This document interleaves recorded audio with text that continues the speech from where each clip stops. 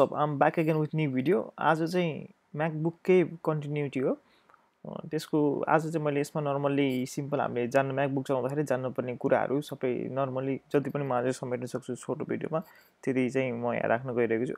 Normally म्याकबुकमा चाहिँ ल्यापटपबाट अरू normal ल्यापटपबाट भर्खरै स्विच हुनुभएको छ भने म्याकबुकमा चाहिँ यसमा जुन ल्यापटपमा चलाइरहनु भएको छ नर्मल अलिकति केही चिजहरू डिफ्रेन्ट हुन्छ। जस्तै त्यसमा चाहिँ हामीले टेम्पोरेरी फाइलहरू डिलिट गर्नलाई इजी थियो।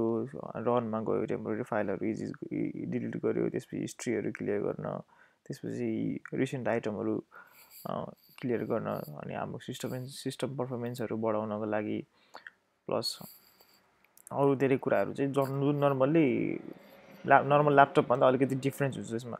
त्यो कुराहरू चाहिँ म देखाउन गएँ, त्यो कुरा चाहिँ आज म तपाईँलाई देखाउँछु। नर्मल्ली यसमा चाहिँ हामीले क्लियर गर्न सक्ने टेम्पोरेरी फाइलहरू क्यासहरू चाहिँ क्लियर गर्न सकिन्छ। त्यसको लागि चाहिँ सर्च बटनमा गएर सिमिलरिटी की अनि त्यसपछि front slash library front slash क्यासेस यसलाई ओपन गरेर यहाँनिर भएको सबै क्यास फाइलहरू चाहिँ हामीले फाल्न सकिन्छ। यसमा तपाईँले धेरै समयदेखि फाल्नु भएको छैन भने चाहिँ एकदम धेरै फाइलहरू चाहिँ यसमा गएर बसिरहेको हुन्छ, जसले चाहिँ तपाईँको सिस्टम पर्फर्मेन्स एकदम स्लो भइरहेको हुन्छ।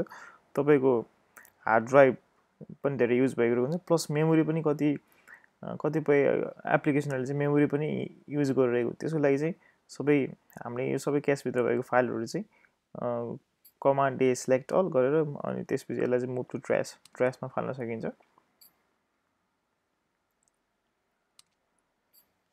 यो सबै ट्र्यासमा त्यसरी तपाईँको क्यास फाइलहरू चाहिँ सबै क्लियर भयो। प्लस हामीले चाहिँ धेरै दिनसम्म धेरै एप्लिकेसनहरू युज गरिरह्यौँ अनि हामीले चाहिँ एप्लिकेसन क्लोज गऱ्यौँ, त्यही पनि हाम्रो यो रिसेन्ट आइटमभित्र चाहिँ तपाईँको हामीले युज गरेको एप्लिकेसनहरू चाहिँ भइरहेको हुन्छ। यसले गर्दा चाहिँ हामीले यसलाई चाहिँ क्लियर मेन्यु गऱ्यो, यो भित्र रिसेन्ट आइटमहरू सबै क्लियर गऱ्यो, हामीले चलाएको रिसेन्ट आइटमहरू क्लियर गऱ्यो। अनि सफारीमा गएर सफारीमा युज भएको हिस्ट्रीहरू चाहिँ हामीले क्लियर गर्न सकिन्छ। मेरो चाहिँ अहिले यहाँ हिस्ट्री रहन्छ, त्यही पनि क्लियर हिस्ट्री गयो। अनि त्यसपछि क्लियर अल हिस्ट्री, अथवा तपाईँले अल गर्ने कि आज र हिजोको मात्रै गर्ने कि अथवा आजको मात्रै गर्ने कि लास्ट एक घन्टाभित्र जे ब्राउज गर्नुभएको त्यसको मात्रै हिस्ट्री क्लियर गर्ने कि अप्सनहरू छ यसमा चाहिँ। अनि सकेसम्म चाहिँ क्लियर अल हिस्ट्री गर्दा राम्रो हुन्छ, तपाईँको सिस्टम पर्फर्मेन्स एकदम बेटर हुन्छ। त्यसपछि अरू हामीले यसमा गर्न सकिने चाहिँ के हुन्छ भने जति पनि ओपन फाइलहरू हुन्छ सकेसम्म त्यो फाइलहरू एप्लिकेसनहरू जति पनि ओपन एप्लिकेसनहरू हुन्छ तिनीहरूले यदि युजमा छैन भने चाहिँ तपाईँले यिनीहरूलाई क्लोज गर्दा नै बेस्ट हुन्छ। जस्तै आइट्युन्सहरू मैले अहिले युज गरेको छु, यसलाई क्विट गर्यो, यहाँबाट क्लोज हुन्छ। जस्तै यो भाइबर मैले क्विट गर्न सकिन्छ। तपाईँले युज नगर्नुभएको एप्लिकेसनहरू चाहिँ युज गर्नु भएको छैन तर पछाडि ब्याकग्राउन्डमा चाहिँ चलिरहेछ भनेपछि चाहिँ यसमा चाहिँ यहाँनिर यो सानो एउटा डट हुन्छ, ब्ल्याक स्पट, यो एउटा डट हुन्छ। त्यो डटले गर्दा चाहिँ त्यो डटले चाहिँ तपाईँले युज गर्नु भएको छैन तर ब्याकग्राउन्डमा चाहिँ चलिरहेको छ भने चाहिँ थाहा पाउन सकिन्छ। जस्तै कुनै एप्लिकेसनहरू चाहिँ तपाईँले यहाँ क्विट गर्दा नि क्विट भएन, जस्तै यो स्टक भएर बस्यो अथवा फ्रिज भएर बस्यो अथवा ह्याङ भएर बस्यो भन्न सकिन्छ। त्यसको लागि चाहिँ हामीले चाहिँ एप्पलको लोगोमा गएर फोर्स क्विट भन्ने अप्सन हुन्छ। यसले चाहिँ हामीले यहाँबाट क्विट गर्दाखेरि पनि क्विट भएन भने चाहिँ जस्तै सपोज अहिलेलाई म यो भाइबरलाई क्विट गरौँ, यो भाइबरलाई क्विट गर्दाखेरि फोर्स क्विट है अनड्यु भन्छु, यस गरी फोर्स क्विट गरिदियो। यसरी चाहिँ यहाँनिर गएर चाहिँ यो फोर्स क्विट हुन्छ, यसले चाहिँ फोर्स क्विट गराउँछ। त्यसपछि सकेसम्म डेस्कटपमा एकदम थोरै फाइलहरू राख्दा नै बेस्ट हुन्छ, जसले गर्दा सिस्टम स्टार्टअपलाई चाहिँ स्लो गराउँछ। तपाईँले जति धेरै फाइल डेस्कटपमा भयो सिस्टम स्टार्टअप गर्दाखेरि चाहिँ स्लो हुन्छ। तपाईँले कहिले फिल गर्नुभएको छ भने सिस्टम स्टार्टअप मेरो स्लो भइरहेको छ भने फिल गर्नुभएको छ, स्लो गराउनु यो डेस्कटपको फाइलहरू त्यसको एउटा मेन रिजन पनि हुनसक्छ। प्लस स्टार्टअप स्लो हुनु मेन रिजन चाहिँ अर्को पनि हुन्छ, यो डेस्कटपको ब्याकग्राउन्ड।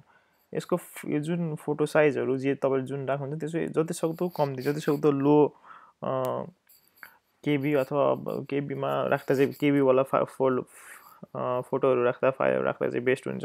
अथवा सकेसम्म चाहिँ म्याकबुकमै भएको डेस्कटप ब्याकग्राउन्डहरू चाहिँ चुज गर्दा चाहिँ बेस्ट हुन्छ, किनकि उनीहरूले चाहिँ यो सिस्टम पर्फर्मेन्सलाई नै ध्यान गरेर अथवा त्यहीलाई फास्ट गर्ने त्यही अनुसारले चाहिँ उनीहरूले चाहिँ त्यही अनुसारको यो फाइलहरू यहाँ दिएको हुन्छ। यो तपाईँले आफ्नै फाइल फोटोहरू राख्नुभएको छ भने सकेसम्म लो केबीको सकेसम्म युज गर्दा चाहिँ एकदम बेस्ट हुन्छ। नर्मल्ली यही नै हुन्छ, खासै त्यस्तो धेरै कुराहरू केही छैन। Thank you for watching. I will be back with new video all about MacBook.